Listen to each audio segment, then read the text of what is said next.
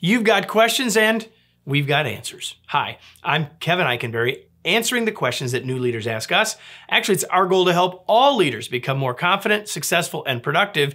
And we do that here by answering the questions that leaders ask us. Today, I'm answering a question about being a positive leader. Are you ready? Let's go. The question gets asked like this.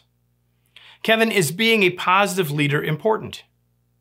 And what I've found is, my short answer is yes, but what I've found is that sometimes people ask that as a way to say, well, I'm not sure that I am, so how important is it that I become that? Or, I'm really not positive, so how can I be a great leader? Or they frame it like, would you rather be led by cynical Cindy or positive Polly? Well, that's kind of a silly thing because if we go way out to the extremes, it's not very helpful anyway, right? So let's forget the extremes and let's go back to the core idea here. Here's the question for you to consider, and that is enthusiasm contagious? The answer is yes. And guess what? So is the opposite.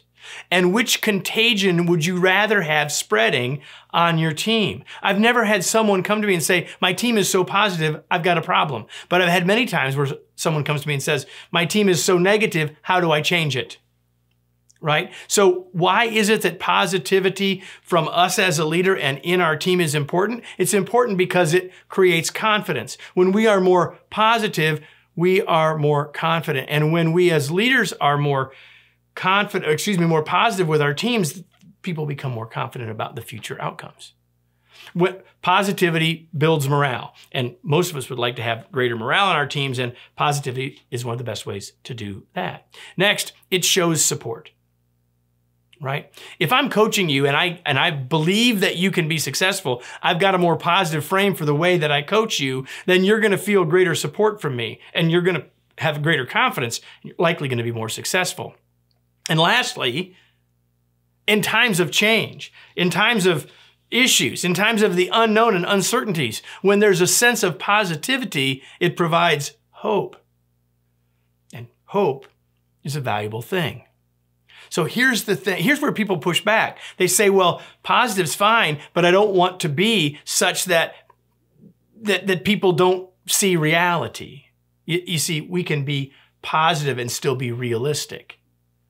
So we must tell the truth. We must let people know what's really going on, not holding things back from them just because we don't want them to worry, right? And we must share the options. This could happen, or this could happen, or this could happen. Here are the things that face us. Your team needs to know those things. And in those moments, you may not feel all that positive, but you're telling the truth, you're being realistic, you're being practical, and then plan for success. So you lay out all that and said, given that, we're going to head in a positive vein. We're going to work toward positive outcomes. We're going to work to navigate through the challenges and issues, right? So being positive as a leader doesn't mean that you have to be a cheerleader with the pom-poms and all that stuff. On the other hand, though, if you're a grump and a cynic, you may have a team full of those, and I doubt that that's what you want. Let me close with today's tweet. The best leaders aren't blind optimists, but they are more positive than negative most of the time.